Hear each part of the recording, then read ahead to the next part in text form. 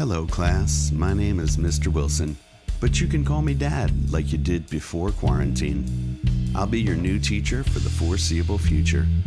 I sincerely hope my complete lack of experience in pedagogy won't be a detriment to your long-term development, because a proper education is vital, not only to you personally, but also humanity at large.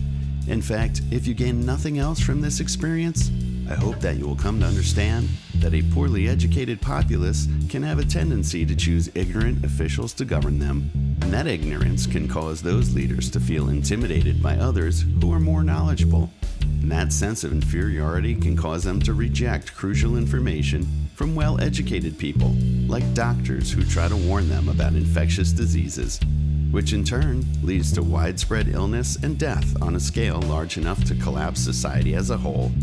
So you see, kids, if you don't take your education seriously, then ultimately you doom yourself to a world of pestilence and chaos. So, let's begin. Lesson 1.